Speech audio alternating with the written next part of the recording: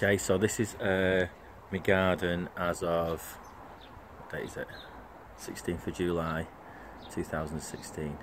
So we're going to have a little tour around. Oh.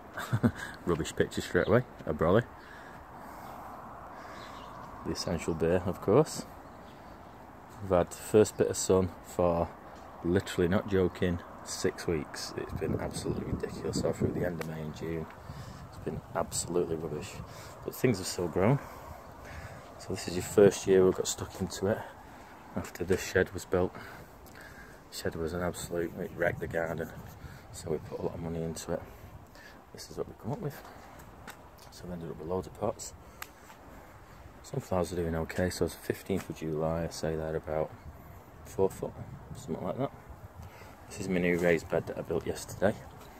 So it's already got my pepper in that's been growing for a while. None of these have been grown from seed. I'll have to buy them all this year, but next year they'll all be grown from seed. This is off my dad. I think it was. I think these are off my dad, not sure what they are. It's Cape Daisy, cut it back and it's come back again. So that's quite a little success story. So that's how my dailies as well, they're all bought. But next year hopefully we'll get the bulbs. I want to sow some peas and things like that in here today. It's a bit late, but I'm just doing it as a little exercise to get used to it. It didn't cost much. The lemon dahlias, some succulents as well. This lantern is a bit of a success.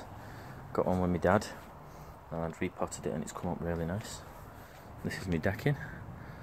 This is actually only about a month old already. We've got a habit in here, when we build something it gets embedded dead quick, like these stones. I want to just put these in today. So I built these yesterday, these frames as well. They had a good deal on decking at Wicks's, can you tell? So we've got a few little success stories. Because I'm a potting bunch there. Got this white yellow which has started to bud now, which is the same as the one over there, from the shed.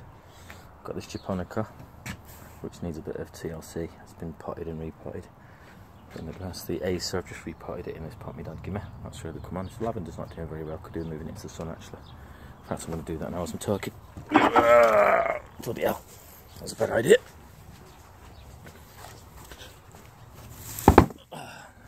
Really smashed it. These are a big success story. Our baskets have come up fantastic. This betula, I think it is, was good. That was only a tenner. That's flowered all the way through. This is struggling. This evergreen clematis, moved it from over there in the corner, the sort of dead corner over there. We've got a honeysuckle there at the moment behind those chairs. This is solanum, I think. Got a couple of climbers here. This passiflora, this passion flower, has just decided to put 2 inches on in 2 days just because it's heated up last night and today. So it's been literally dormant doing nothing. So again, more sunflowers, they're coming on well. These are nice, these are fuchsia. And we've got some strawberries again, they're just begging for the sun. The azaleas struggled this year because of all the work we've had done. Like these ones, the roots were covered and things like this, but they're getting there. Hydrangea's starting to bud. So there's no other flowers on it, which is a bit weird. Don't know what that's about, there's only one on it. Let's look that one up. This is a bit of a quiet corner, we need a bit of work on this. But there you go. There's the garden. Oh, and the greenhouse as well. Not bad for about 700 quid. Okay, see you later.